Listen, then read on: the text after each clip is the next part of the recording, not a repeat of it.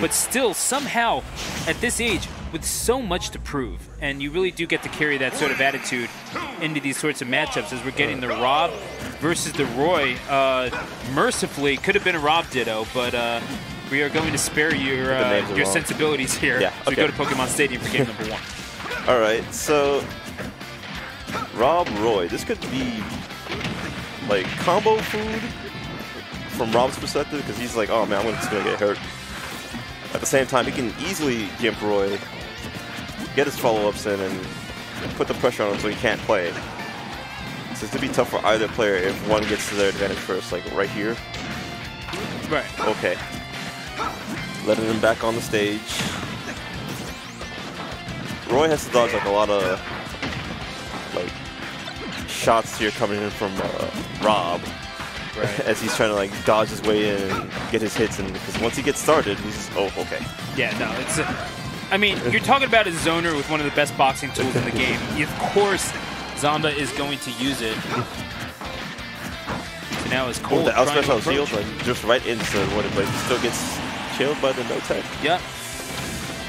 The trip and then the up smash, that is that'll do it. And somehow it didn't trip with the down tilt. That's what shocked me. Nice up tilt, getting that solid damage in. Nice JR right there. Jab back air. Coming into play here. Not near the ledge so they can kill it. I mean, it's pretty clear at this juncture as we're approaching this stage of the meta of Smash Ultimate, as it were, that Roy has the tools with which to deal with Rob. However, this is just Zomba perhaps being a little bit more of an experienced hand. What he's lacking in years certainly makes up for with gameplay experience as he catches a back air. The revenge kill, perhaps, and no indeed, you out. The gyro to the face, that is going to leave a mark. And Cold is simply not handling what Zomba is throwing out all that well. And he's not getting enough on the approaches, which is what you have to get. You absolutely have to get with Roy. The dashing in, dashing out, and controlling the negative space. You're not getting that with Rob. He got oh my messed goodness! Up. Jesus. An absolute evisceration before our eyes, and Zomba, the young man. Amazing execution from Zomba right there. There was this.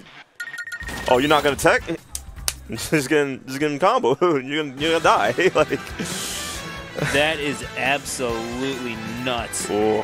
What we were seeing, and yeah, it's and Cold has been given. Cold was put on notice there. I don't think there's any question about that. Banning a lot of the triplats, as is to be understood, I would say. Yeah. It's like, I'm fighting a Roy. I'm not gonna die at 20, so let's just get Yoshi's out of here. And I'm not gonna use these platforms to fight me on Battlefield, so get rid of that too. So let's go to Smashville. This is his best chance to win. Absolutely. This is Cold needs to win on Smashville, because this is, you need to at least cut down the area with which you're playing if you're going to be dealing with Rob, and especially with a Rob that likes to control the negative space when you're dealing in the neutral. So you want to step into the octagon with Roy, then you are more than welcome to. Rob, being one of the many zoners in this game that can box out of his way of a difficult setup, he's just big. I'd say that's like one, if not the only negative thing about the character. So he's susceptible to combos such as like whatever Roy wants to do to him, like off of like falling air, up air, jab. The spot dodge immediately into the jab. And good eye there from Cole. He's actually. Zomba really did just try to down air that, didn't he? Yeah, he did. He thought about it. He saw the jump. Oh my goodness. It's good to cover it though, because you never know like if it's gonna work or not. So might as well. You're definitely safe enough to do it. Yeah. I mean, you really are counting on your opponent to make a mistake at that juncture, and you're right. That should have been a punish from Zomba, but he misses a little bit. Good use of just a quick shot gyro just to try to snipe a jump, because Roy has a very almost limited way of coming back. Yeah. It's good of Cole to recover, but he still got grabbed and then got killed there. He's in good position though. He has 119%.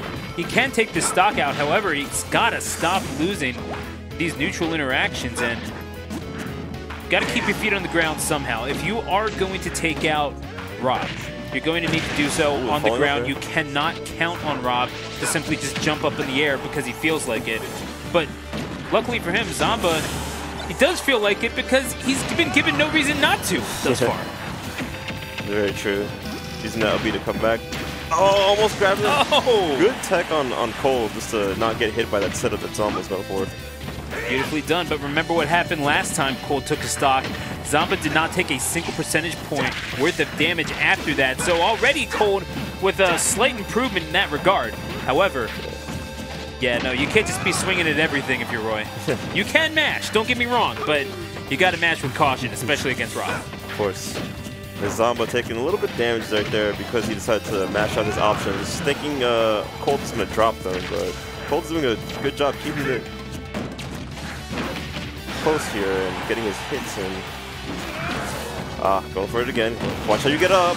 Yeah, Zomba had enough time to cover whatever you were trying to do there, so that's on you there.